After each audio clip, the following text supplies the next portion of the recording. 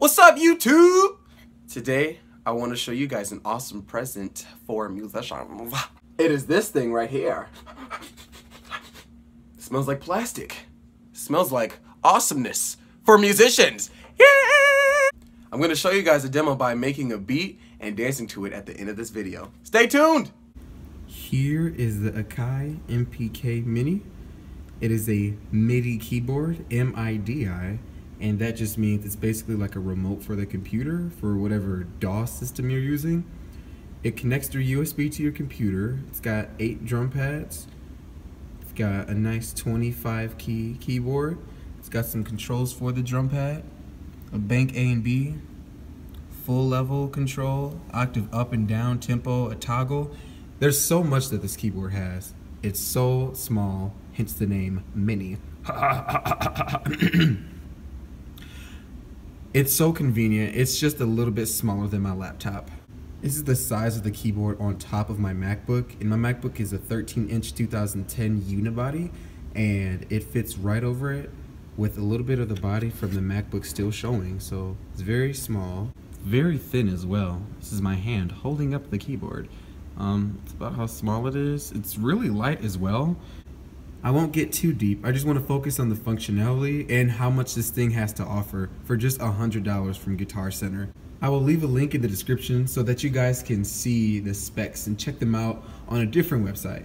Alright, so like I said, this thing is portable, it's small, it's convenient, it's great, yes, and it does so much for its size and its price.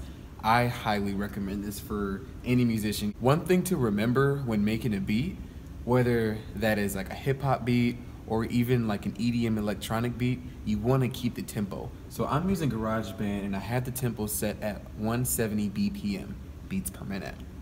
And you want to keep up with that beat. So even if you got to practice before you start recording the beat, there's nothing wrong with that.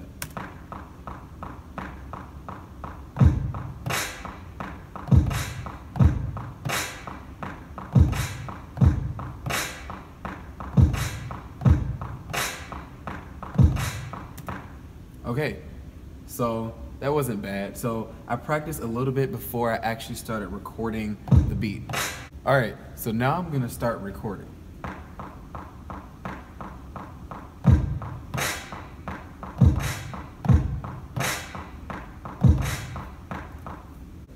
One cool thing about beat making is that you can loop the beat over and over again. You don't have to keep over and over and over again. You can just loop and loop and loop. Depending on what DAW you use, you can have the beat loop over and over again because it's MIDI. It's recorded through a MIDI signal instead of like with the microphone. I won't get too deep into GarageBand either. There's a lot that I could explain, but for now, I just want to show you guys what this thing has to offer. So now I'm gonna record the melody. So just like you practice the beat, you want to practice the melody before you record and make sure that it goes along with the tempo and the beat that you've already recorded. Here, I'll show you.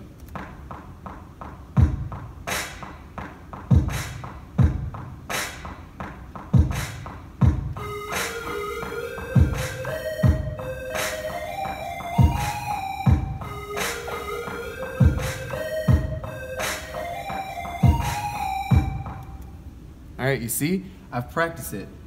Hopefully I have it down enough for me to record. So now it's time to record.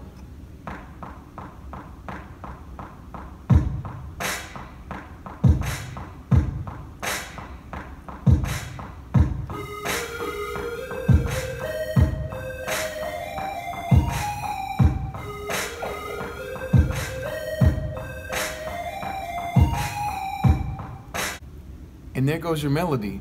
And the cool thing is, depending on what software you use, you can loop the melody over and over and over again, just like you loop the beat over and over again. Again, because this is recorded through a MIDI signal. When you have the beat and the main melody, you can add more to the melody, like this.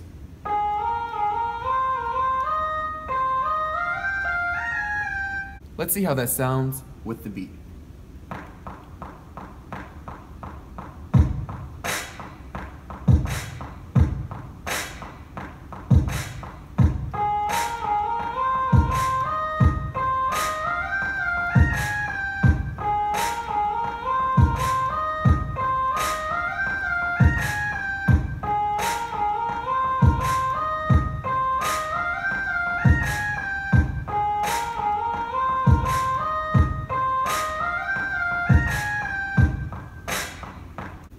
So far we have the beat, the main melody, and a little bit of flavor added to the melody.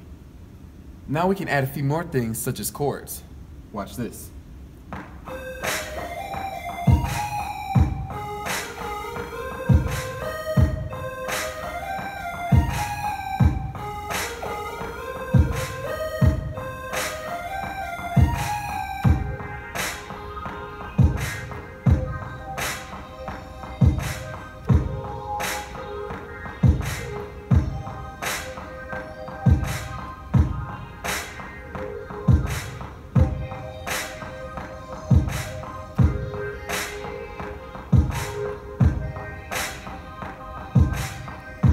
Now we have the beat, the main melody, a little bit of flavor added to the main melody, and even more flavor. If you have a MacBook, you have GarageBand free. You don't have to worry about paying 200 million, billion, jillion, the American debt for a DAW system. There it is. We just made a simple song with just this keyboard and a laptop. Now we can have fun with the beat.